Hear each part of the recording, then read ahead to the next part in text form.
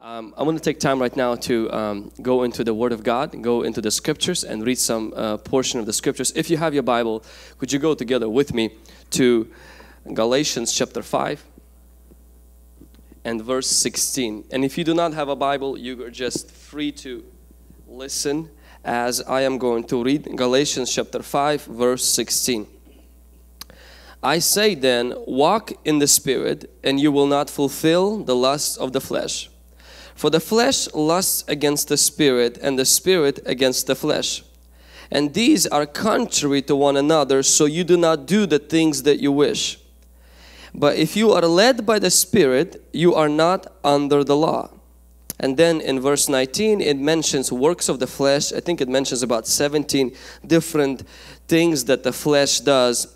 Verse 22 talks about, but the fruit of the Spirit is love, joy, peace, long-suffering, kindness, goodness, faithfulness, gentleness, self-control. Against such there is no law. But those who are Christ's have crucified the flesh with its passions and desires. If we live in the Spirit, let us also walk in the Spirit. Somebody say amen.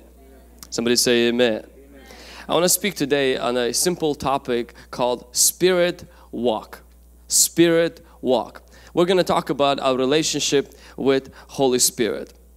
A lot of times I feel like that the church is afraid to talk about Holy Spirit is because of the mission and the work of the Holy Spirit in the Bible, that is to point to Jesus and to glorify Jesus. And some people feel like because the church, because the Holy Spirit, the third person of Trinity, His assignment is to point to Jesus, then we should never really talk about Him because, well, He always wants to remain anonymous.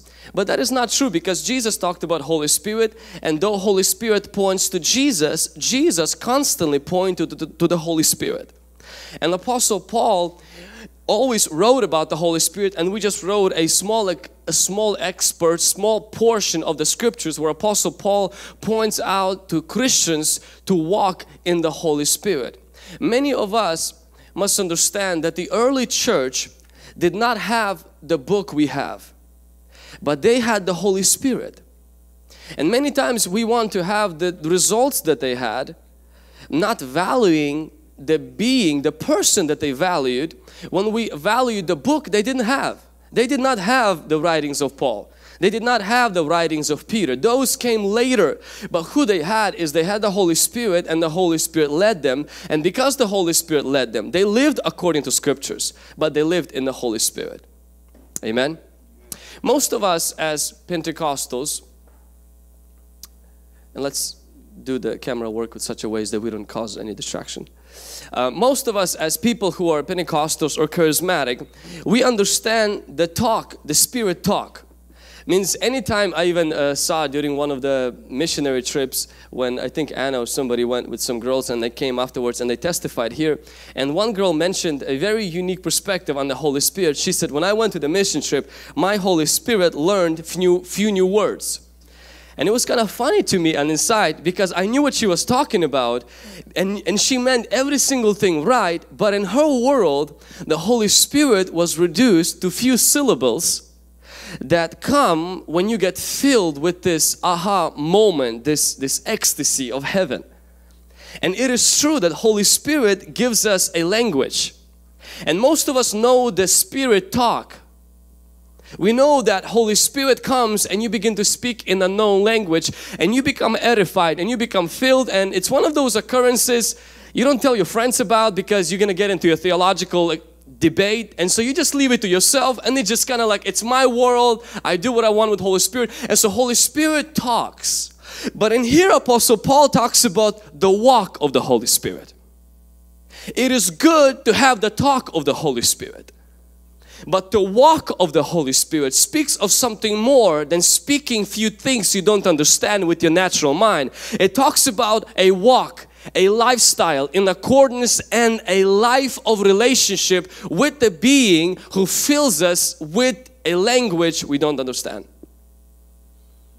The Spirit walk. The Spirit walk. To walk in the Holy Spirit. Sometimes we can receive the gift of tongues but not develop the relationship with the person of the Holy Spirit.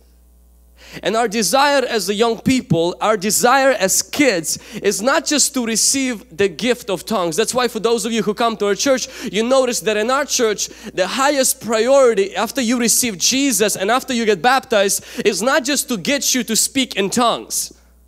It's not just simple, hey, come and we can pray so you can receive the same gift that we all have to speak in tongues. That is not really the aim. The aim is to know the Holy Spirit and to walk in the Holy Spirit. Because you can talk the Spirit without walking in the Spirit. But if you walk in the Spirit, you will talk in the Spirit. And that's why the aim is not in the pressure. I remember when I was growing up younger and we had these groups where we would pray for the baptism of the Holy Spirit, indicating that you will receive tongues. And the pressure was not so that you get filled with Holy Spirit, and the pressure was not so you can walk in the Holy Spirit. The pressure is so that you can pronounce few syllables nobody else understands. And if you got the syllables, that's it, you got the Holy Ghost. But in reality, that is not accurately and theologically correct. Because we have the Holy Spirit when Jesus comes to live inside of us, and the focus and the pressure has to be not on speaking the Spirit, which is also very important and it's a significant gift, but Paul says walk in the Spirit. Can somebody say amen? And that's where the aim has to be of our lives. I want to speak to you just briefly, few basic thoughts from the scripture we just read about walking in the Holy Spirit. I am in no way an expert. I am just a fellow learner just like you on this journey to know God who is with us today, God the Holy Spirit. And the first thing I want you to write down if you are taking notes is the relationship with Holy Spirit conquers inner conflict. Relationship with Holy Spirit conquers inner conflict. Amen, Joseph? That's right. Relationship with Holy Spirit conquers inner conflict. People who take notes are world changers, and in our church we encourage everybody to take your notes. So if you can take notes, you can grab your phone, take notes app out of it and just take some notes. It will help you to pay attention and it will help you to remember something even if you won't read it again. But the messages we preach here are so powerful, they're going to be worth reading again, posting on Facebook and Twitter and making a photo collage on Instagram for the glory of God. Can somebody say amen? Relationship with Holy Spirit conquers inner conflict. We read in Galatians chapter 5 where Apostle Paul says that inside of you there's a conflict. There's a flesh. The flesh is like the carnal nature, like the bad dog. And the Holy Spirit, which is a gift from God you receive at salvation. A flesh is what you get when you are born physically. Holy Spirit is what you get when you are born spiritually. A flesh is what you get when you are born for the first time. A Holy Spirit is who you have when you are born for the second time. That's why we Christians use this phrase, born again. And so because you have the Holy Spirit inside of you and you also have the flesh, which is what you got, it's actually the devil's gift on your birthday. Devil gave you a gift when you got born. It's called your flesh. It means it's that thing that's always bent on doing evil. You have it, I have it, all of us have it. But God gives you a gift when you get born again, and He gives you something better, a lot better. He gives you not just your conscience, not just your desire to do good. He actually gives a Holy Spirit on the birthday of your second birth.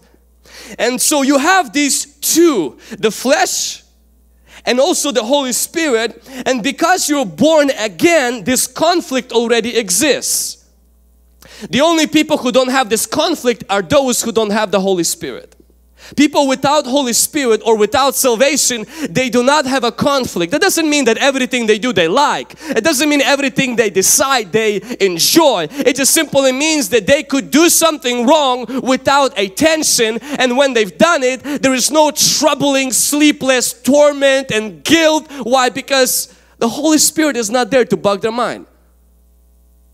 When you are a Christian, when Holy Spirit lives in you, it immediately creates a conflict. But it's not the indwelling of the Holy Spirit that conquers the conflict.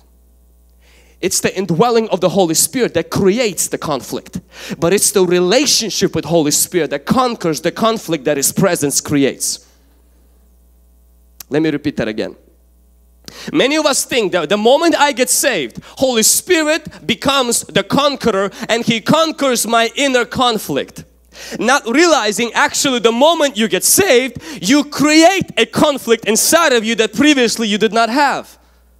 Because presence of the Holy Spirit immediately, because He's opposing to your flesh, He creates a conflict inside of you. That's why Paul says, he says the flesh lusts against the Spirit, means they are on the completely opposite side. Because when you did not have the Holy Spirit, flesh did whatever it wanted and you suffered as a result. But Holy Spirit's presence creates a conflict. But when you have a relationship with Holy Spirit that lives inside of us, He in return conquers the conflict we have on the inside. There was a woman in the Bible whose name was Rebecca. And Rebecca had 2 children in her womb. She had twins. And she went to God, and the Bible says that when she went to God to ask about the 2 twins, the scripture says that there are 2 nations in your womb. 2 nations in your womb. And the Lord gave you a prophecy. He said that the younger will dominate the older. And the Bible says when there was a delivery time happening, that both of them were fighting. Who is going to get out first? And it would make sense. And so the guy who got out first, his name was Esau. But the guy who got out second, his name was Jacob.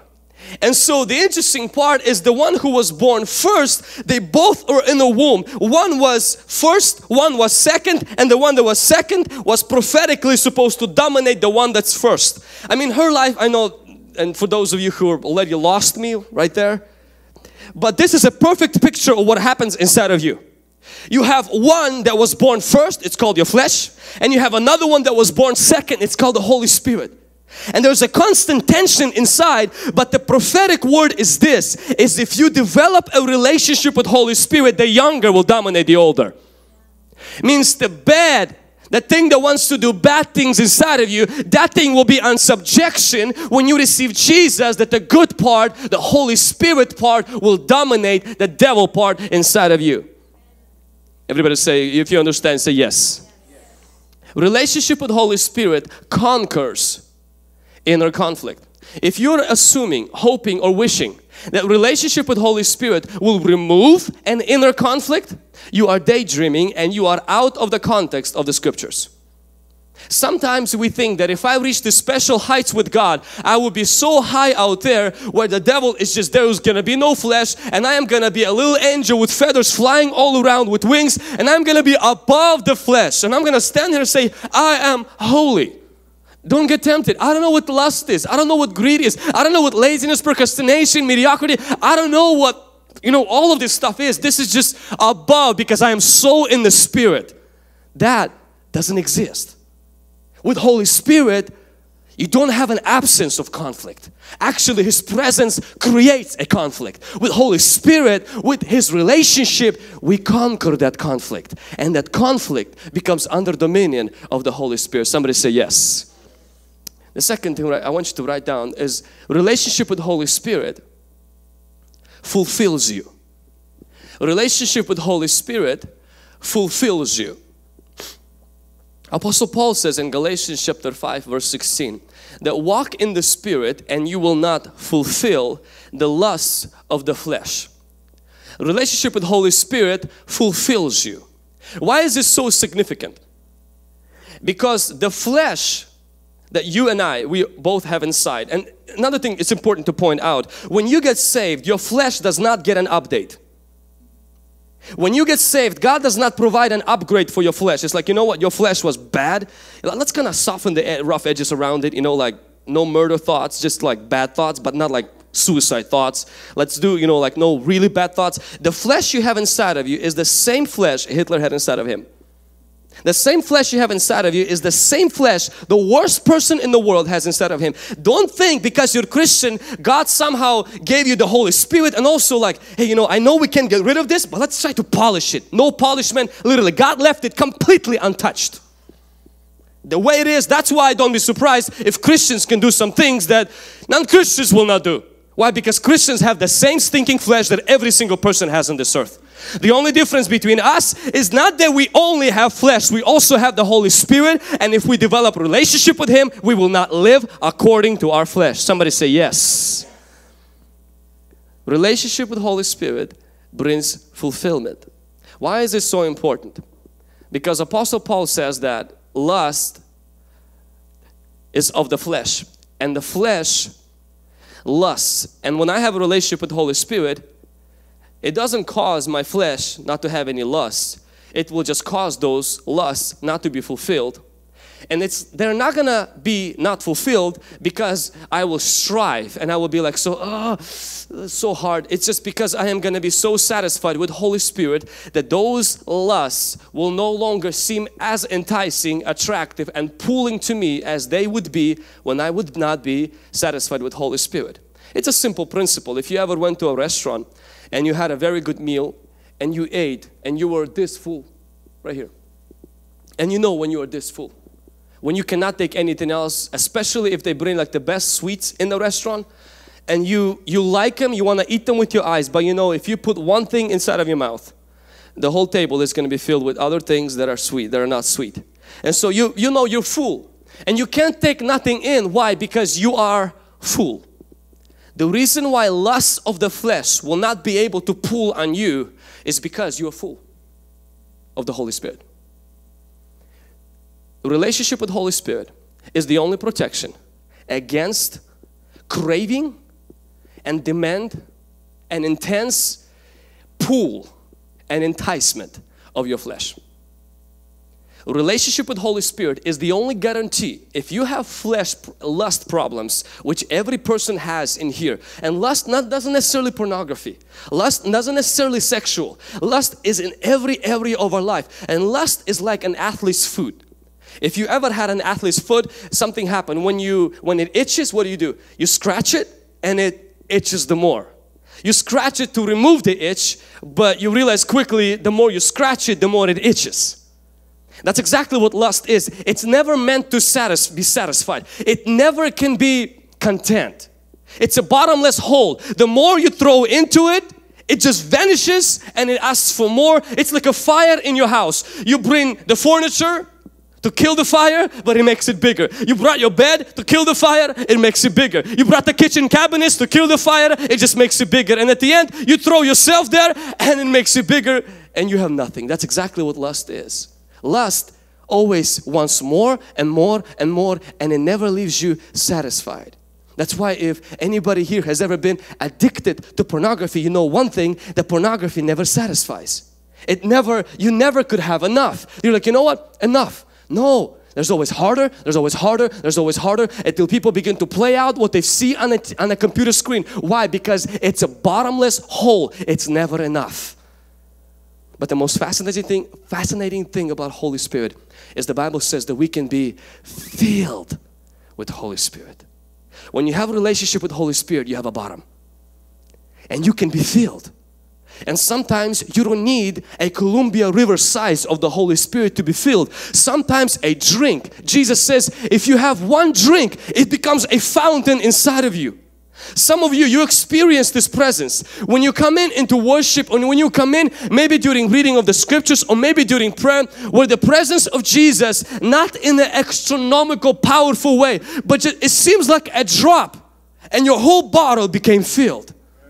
Why? Because Holy Spirit relationship fulfills you. The essence of that relationship is fulfillment. The essence of that relationship is satisfaction. Can somebody say yes? Somebody say amen. All Christians have Holy Spirit, but Holy Spirit does not have all Christians.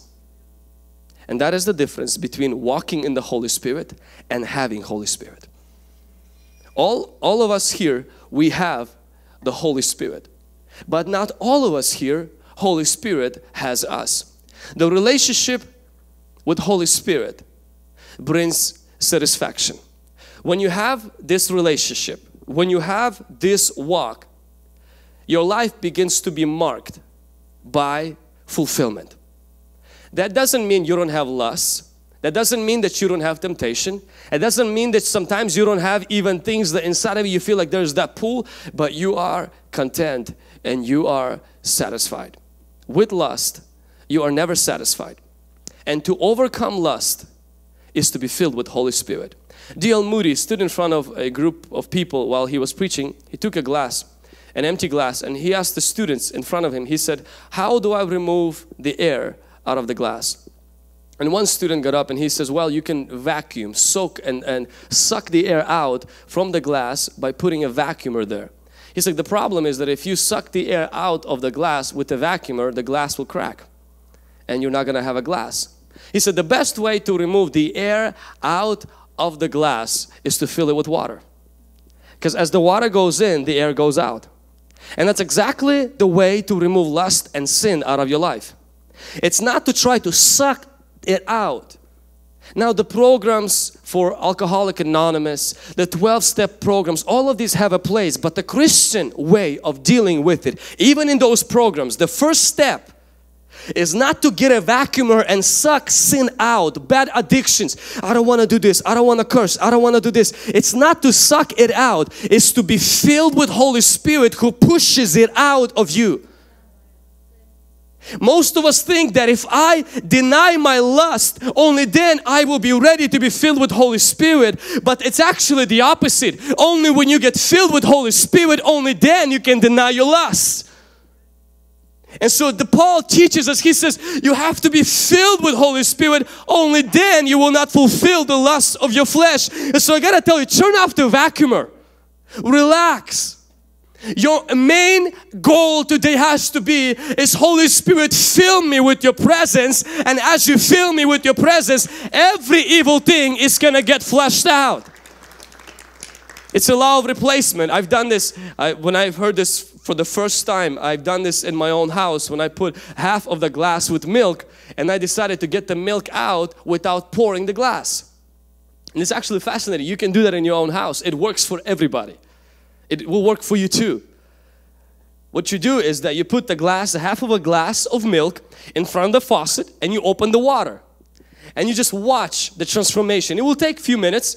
You watch as the water goes into milk, and at first it seems like it's just mixing with milk and you're just going to have a diluted water. Not for long. As long as the water keeps going in and then the cup begins to overflow and you see it gets diluted until all of the trace of milk, until there's not one drop and not even a trace of milk in that glass. That is the power of the Holy Spirit. When you get filled, He flushes things out. The goal is not to empty yourself so you can be free for the Holy Spirit. The goal is to come to the Holy Spirit so you can get filled and then things begin to get flushed out. Can somebody say amen? Can somebody say yes? And so I want to encourage each one of you here. For those of you who have things you want to suck out of your life, you don't need a new vacuumer. New year begins and many people have new resolutions. This is what I want to quit and this is what I want to do. And they end up cracking under the weight of the lack of their efforts and discipline. The best way is to be filled with Holy Spirit. And at times you will feel like, well, I feel like I'm mixing things. I feel like I still have this and I'm trying to reach to the Holy Spirit. Paul said, walk in the Spirit. He didn't say get rid of your lust. He said walk in the Spirit and then you will not fulfill the lusts of your flesh. Amen. Number 3, relationship with Holy Spirit makes rules necessary. A relationship with Holy Spirit makes rule necessary. So we mentioned the first thing is that relationship with Holy Spirit conquers inner conflict. The presence of the Holy Spirit creates that conflict. We mentioned the second thing is that relationship with Holy Spirit brings fulfillment in our life. And we mentioned that lust can be conquered when we are satisfied. And that all Christians have Holy Spirit, but Holy Spirit doesn't have all Christians. The third thing is that relationship with Holy Spirit makes rule necessary. Now I want you to listen very carefully. One of the portion of the verses we read tonight in Galatians chapter 5 is when Paul says, if we are led by Holy Spirit, we are not under the law. So if Holy Spirit leads us, we are no longer under the law. Now I want you to notice what Apostle Paul is not saying. He is not saying if you are led by the Holy Spirit, you don't need the law, you don't have the law, and the law is completely out of your life. He just says, when Holy Spirit wasn't your leader, the law was. When Holy Spirit is your leader, the law is not your babysitter. You're no longer under the law. Now, for those of us who are Christians, we understand that the law, which is Old Testament precepts, there was actually 3 different laws. The ceremonial law, which was fulfilled in Jesus. The ceremonial law is when they brought a lamb on a Passover, like we have Easter. So what they did during that time in church is they brought a sheep and they killed a sheep in the church. And that was a ceremonial law. We don't do that no more. If you come on our Easter service, we can guarantee you no sheep killing. We don't do that because that was fulfilled in Jesus. But then there was a second law, second types of laws. It was a civil law. For example, a civil law meant you have to watch your borders, you have to watch how you grow things, you have to watch what kind of seeds. So it had to be a civil law which mainly applies to the nation of Israel. We don't live in Israel. We have a different civil law today in our country and we try to live by it. But there was a third kind of law which we still have as Christians all the way from Old Testament. It was called moral law. It's the part where the Bible says thou shalt not kill. With the part of the Bible says, thou shalt not steal. It's the part where the Bible says, thou shalt have no other gods in front of you. That law, though was fulfilled in Jesus, it's still in our life today. Because many Christians say things like, well, we are no longer under the law is done with, and today the only thing is we are under grace. True, ceremonial and civil, but not moral. The moral law is still in the life of a Christian. Now, the difference is, in the Old Testament, the saints were under it. The law, the Bible says, was a tutor. It was a babysitter. All of these laws, people were under it. But the Bible says here, when we are led by Holy Spirit, the law is not our babysitter no more because we have a leader. So where does the law come into our life? The law, the rules, are there to confirm, not to condition our relationship with Holy Spirit. Write this down. The rules are to confirm, not to condition our relationship with Holy Spirit. And I will explain that in a minute.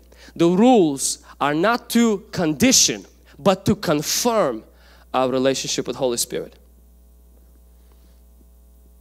So they are not to condition, but they are to confirm our relationship with Holy Spirit. How many of you have a gym membership? If you go to a gym to sign up for a gym membership, they give you laws. They call them rules. There's no 10 commandments, but they have certain rules. At the end, you say agree. And because you agree upon these rules, you join the gym. So the rules are the way you enter into your relationship with your gym. If you break any of the rules, what do they give you? They kick you out. They take your membership and you're completely out. That is Old Testament. Now let me give you a New Testament. Those of you who have a home, when you were born in your family, every single one of you, you did not have to agree to any rules before you were born in your family, right? I don't think your mama sends you a file in your womb says, do you agree? Take off your shoes, clean the dishes, and don't walk on the carpet, and feed the dog, and cut the grass on Saturday, and don't curse, and don't swear, don't do drugs. If you don't come out of there. Find you another mommy. None of us had that. We are born, and we never had any laws to be part of the family. Am I right? But once we are in the family, we have rules in the family. Why? Not to stay in the family, but because so that we can grow in that family. And when you break the rule, do you stop being a son? No, you can get a timeout, you can get spanking, you may lose your Wi-Fi password, which will be the end of the world. You may have to do certain things, but you know one thing is that when the rules are broken in the family, it's not the same thing as rules are broken in the gym, because in the family the rules never caused you to enter the family, and therefore they cannot cause you to get out of the family. Everything is based on relationship. In the gym, things are based on rules. So what Paul is saying, when I have a relationship with Holy Spirit, it's like a family. The rules are there to confirm and to protect a relationship, not to determine the relationship, but the rules are still there. The rules are still there. And the rules are very important to a relationship with Holy Spirit. Anything worthy, anything valuable is protected. If you have a car, you have an insurance on your car. Now some of you don't have an insurance on your car, and which is bad. But if you have a nice car, you have an insurance on your car. If you don't have a car, you don't have insurance. There needs to be no rules if there is nothing to protect it. Nothing too valuable to protect it. If you are married, you have certain rules around your life as a married couple. These rules, you didn't present them to the person that you're married to on the first date and says, do you subscribe to these? Based on our mutual agreement, let me give you a ring, you give me a kiss, and we enter into our marriage. That is not how it worked. But when you do get married, you establish certain rules. In certain homes, different rules matter. Like in our homes, this is the rule. Is that when you walk into the house, I have to remove my shoes. That is the rule that me and my wife have. We remove our shoes. Now, if we don't remove my shoes, if I don't remove my shoes, my relationship doesn't break with her, but this is a rule that we have. I don't live by this rule, I live by a relationship, but this relationship is protected by certain rules that we have. In our home, in our relationship, the way I relate to other women, the way she relates with other men, we have certain rules. Why? Because this relationship is so important, it deserves to be protected. Anytime a Christian says, I don't need any rules in my life, it simply means your relationship with Holy Spirit is not worth protecting. But if it's valuable and if it's important, it must be protected. You must have guardrails around your relationship with Holy Spirit, just like you have guardrails on your ramp or on your road to keep you going on the right track. Can somebody say yes? Somebody say amen. And the last thing I want to share with you about relationship with Holy Spirit, I write this down. Relationship with Holy Spirit is a gift to people around you. Relationship with Holy Spirit is a gift to people around you. That means when you know Holy Spirit, you become a gift to people who are around you. So the first thing that we shared is relationship with Holy Spirit is what conquers our inner conflict. Relationship with Holy Spirit is what gives us fulfillment. We said secondly. The third thing is that we mentioned that relationship with Holy Spirit, what did I say about the rules? Makes rules necessary. So we are not under the rules, we are above the rules, but we still have them. We have those rules to guide our conduct and to help us protect the relationship, not to secure our salvation. And then the fourth thing, relationship with Holy Spirit is the gift to other people. And this comes from the verse where Apostle Paul says that the fruit of the Spirit, and he mentions 9 characteristics. But before that, he mentions the works of the flesh. The works of the flesh are about 17, and the fruit of the Spirit is 9. Now stay with me just for a few more minutes. It's interesting that the Bible says here, not fruits of the Spirit. You would assume it's talking about 9 different characteristics like love, peace, patience, kindness, and you would assume it will use proper grammar by calling it fruits of the Spirit because there are many of them. But it's using word fruit.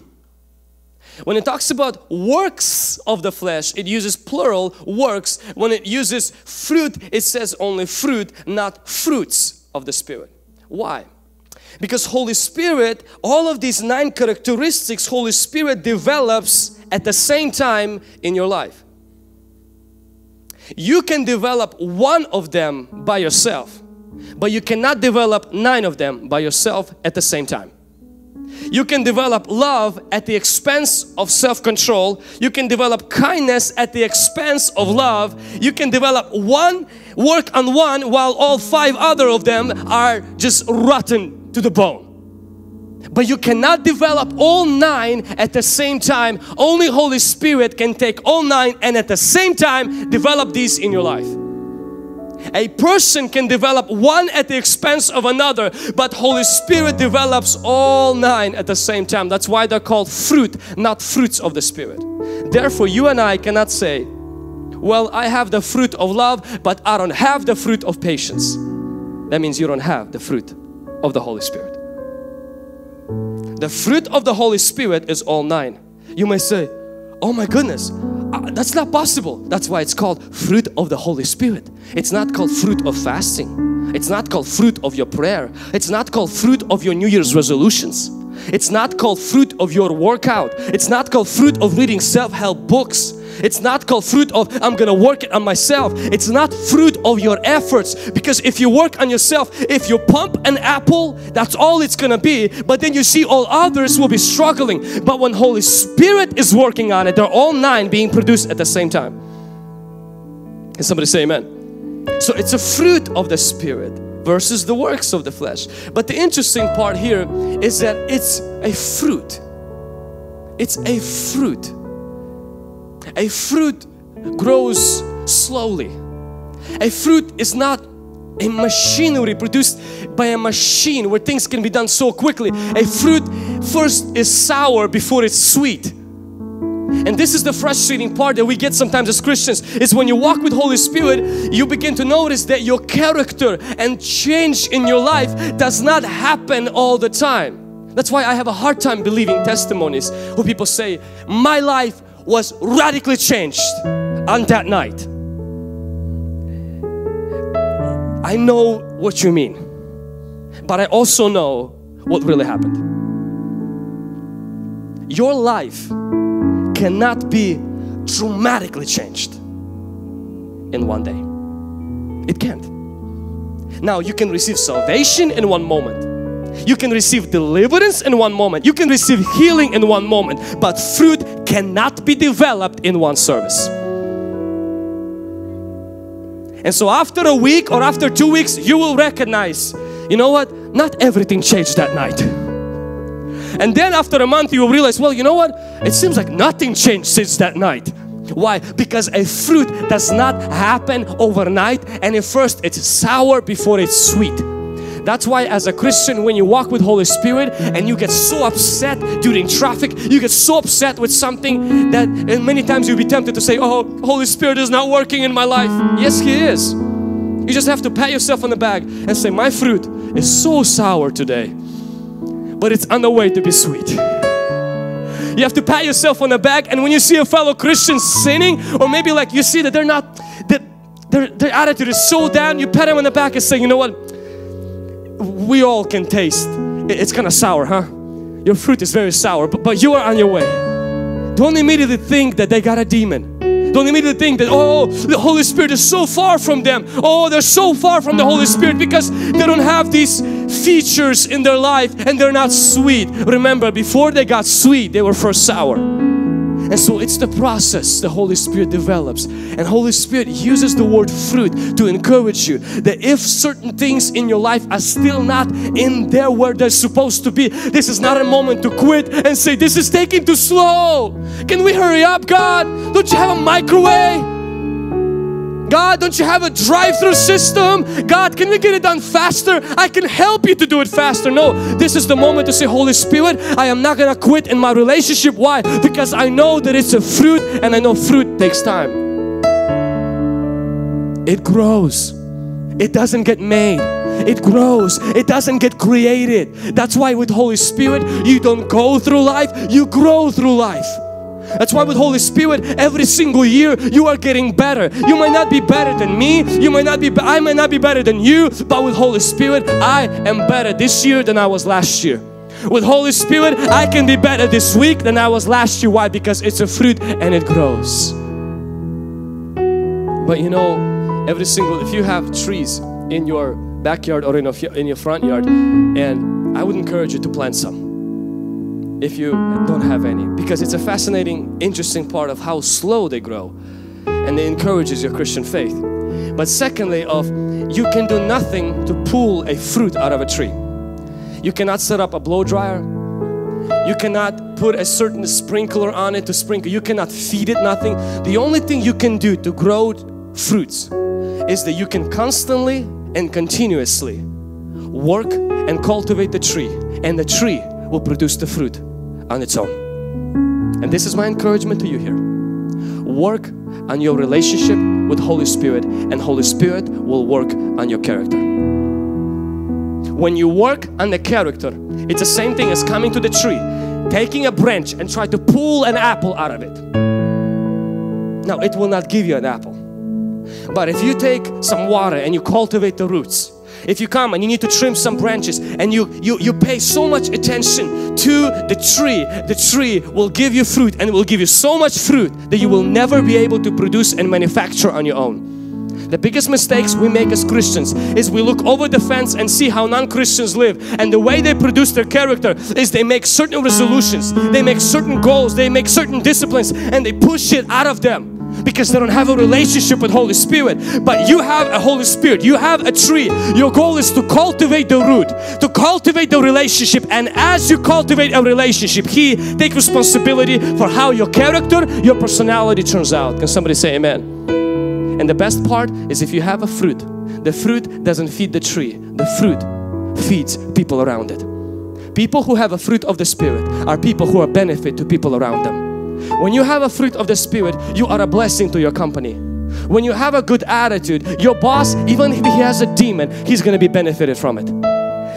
If you have a fruit of love, if your co-workers, maybe they have a hard day, but you become a juicy, sweet, red, pink red, well, that's actually not really good, pink red, but thick red apple to your co-workers. And every single day they come, they eat you. They're blessed by you. They love to be in your presence. Your company, when they go through layoff, they will keep the apples on the payroll. And all the sour people, they will say, you know, we lay you off, we don't have a position for you. But for you, because there's a fruit of the Holy Spirit, and because you're beneficial, you are a benefit. You feed people. You don't starve people. You don't kill people. Your presence doesn't suck oxygen out of the room. Your presence is like an orange or like a banana or like a good fruit. It feeds people around them, and people cannot afford to lose you because you always enrich the environment you step into. You always feed the circle of friends that you are around. Can I ask you a question? Will you be missed